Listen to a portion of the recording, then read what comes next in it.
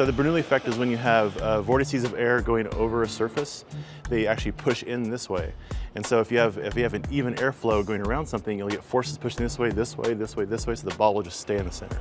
The Bernoulli effect has inspired Todd on Team Crash Space to come up with an idea for a new ride in Gravity's Carnival. I was thinking, we got this whole amusement park carnival thing. It really needs a roller coaster, and we've got that dust collection system that can pull a good suction on it. How tall do you think it could be? I don't know. It depends on how much tube we can find, but maybe like maybe 40 feet, maybe 30 feet. Oh wow! Yeah. Really. That's gonna be fantastic. Yeah.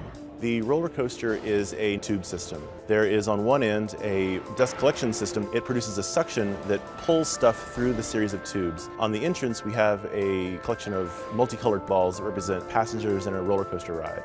The passengers are sucked through the tube, and when they get to the end, a little truck is being propelled by the output air of the dust collection system, and that triggers the flame escapement merry-go-round.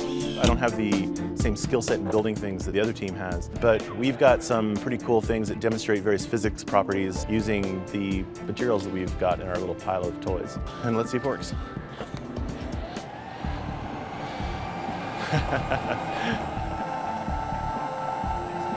Ha! Look at this. So it looks like I saw two issues. One is that you had to move the hose around to get the balls to get in. The balls were jamming up.